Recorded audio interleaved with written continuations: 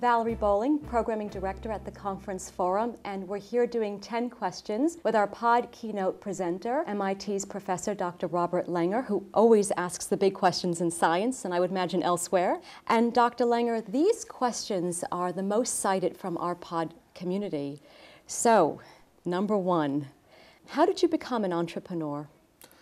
Well, I wasn't trying to become an entrepreneur, but, we had made some discoveries in the 1970s and on controlled release, and I wanted to see them used, and nobody seemed to care. But after about 10 years, finally, a couple companies would ask me if I'd be a consultant, and I mentioned some of the patents we had, and I was very excited that they actually licensed those patents. They gave me, not only a consulting fee, but a big grant. And I thought, most importantly, they would develop them. They were two multi-billion-dollar companies. One was International Minerals and Chemicals, which at the time was developing animal health products, and the other was Eli Lilly, and they wanted it for insulin. But what happened is they would do a few experiments, and if they didn't work out so well, then they kind of gave up. And, there just wasn't the same commitment or passion, say, that I had. And I remember about a year or two later, then Alex Klebanoff, who was one of my friends, still is one of my very best friends, and he said, Bob, we should start a company ourselves. And we started a little company called Enzotech. I was able to get those patents back. Several of our students started working on it there. And that led to a lot of products. That company basically is what Alkermes is today. And I mean, it was the nucleus of it. And so I could see that when you had your people who were passionate about it, and these small companies, they would do great things, and it was a totally different scenario than the large companies, and so I just kept doing it. Okay. All right, number two. With so many startups, what are your thoughts on what makes one successful versus not so successful? Yeah, well, actually, sadly for me, that's the easy answer for that. The most important thing in my experience has been the chief executive officer. And I suppose another thing that could be, though I haven't had that issue so much, is the investors. I think I've always had very, very good investors, but not everybody does. And I think it's important that investors realize, especially in medical area, that you have long time horizons and things like that. But I've always had great investors. But I'd say I've had a spectrum of CEOs who I've worked with, from people who are spectacular to people who are pretty good to people who are fair. I have a lot of very good investors that I've worked with, and they, keep working with me, and that's been great. But the CEO, that's been critical for me. Okay, those are the critical components. Okay, thank you. Number three, with regards to biotech hubs, Boston, Cambridge area being one of many examples, what makes a region successful for startups? Well, I think one of the things that I think has been very, very important, the way I look at it, has been, and again, I'm prejudiced since I'm at one of them, is universities.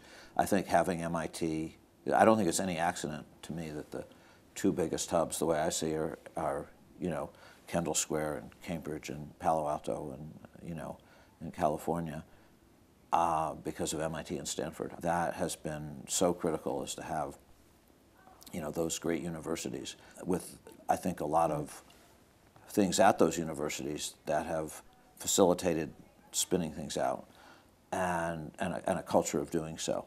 I think beyond that, lots of other things can help. I think you can have better laws.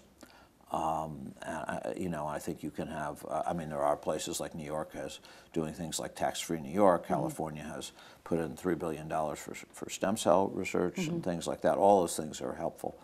But the number one thing, I think, is really great universities. Okay, thank you. Number four, how do you relate so well to both the academic world and the business world? Well, I don't know if I do, but I mean... Well, people think you do. Okay, they think I do. So I would say, academics, I'm an academic, and I love that. I love working with students, and I love, the science, and I love the teaching. I think the students that I work with know that, and I care about them, and I think they know that too. With companies, I really think it's just that I want to make things work. I think I'm a fairly easy person to get along with, and you know, and I want to see these things that we're involved in translate into things that are going to help people. And I think the people, and I'll spend whatever time is needed to do it, and I think the people in the business community know that too. Which leads into my next question. What could the business world learn from the academic world? Well, it's complicated just because of the way the business world is structured, but I think what the academic world does that's good is think about things in long time horizons.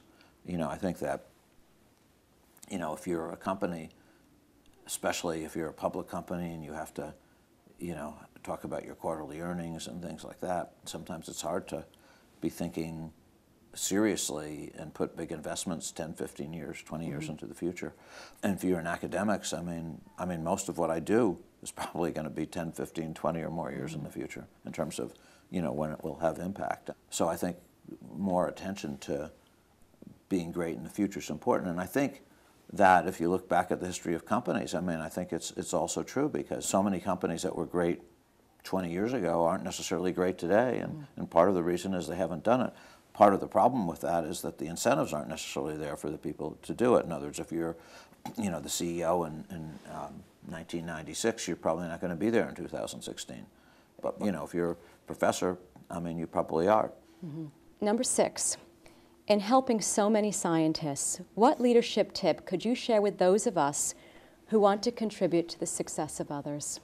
I just think that it's important for people to know that you care about them, to know that you'll do whatever you can to make their life better, to help them in any way you can. I mean, that's, you know, I feel that as a teacher, but I feel that as in everything I do. I mean, that, you know, you just want people to know that their welfare, their success is important to you.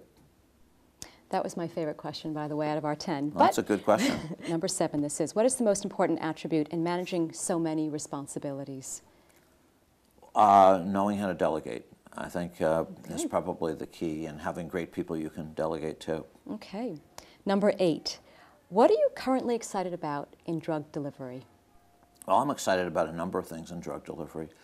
I'm excited about nanotechnology in terms of targeting drugs to specific places, but also in terms of the ability to deliver newer molecules like siRNA, mRNA, DNA. I'm excited about intelligent delivery systems, one that you can use maybe remote control to get any kind of delivery pattern you want. And I'm excited about non-invasive delivery. I mean, ways of delivering more complex molecules through the skin, through the intestine, to the brain, any part of the body. Okay. Number 9, when you were a kid, did you imagine yourself as a professor and scientific entrepreneur? And if not, what did you imagine at that time? Yeah, I certainly didn't imagine myself as a professor or scientific entrepreneur. I mean, not even close. You know, exactly what I did imagine myself, I'm not sure. You know, I liked sports. I'd play baseball and football and stuff like that. But I don't know that I thought I was good enough to be a great athlete or something like that either. Lots of different things would float through my mind, but I didn't really know. Okay. Number 10, if you had more time, what would you spend it on? I'd probably exercise more. You know, I exercise a lot, but I'd probably exercise more. Okay.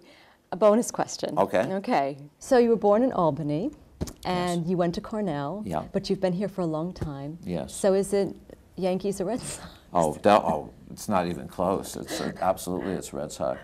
This will show my age, but when I grew up in Albany, my dad, you know, there were 3 New York teams: the Brooklyn Dodgers, the New York Yankees, and the New York Giants. My father went to the Brooklyn Dodgers. Yeah. So I mean, so my dad was a Brooklyn Dodger fan, so I was a Brooklyn Dodger fan.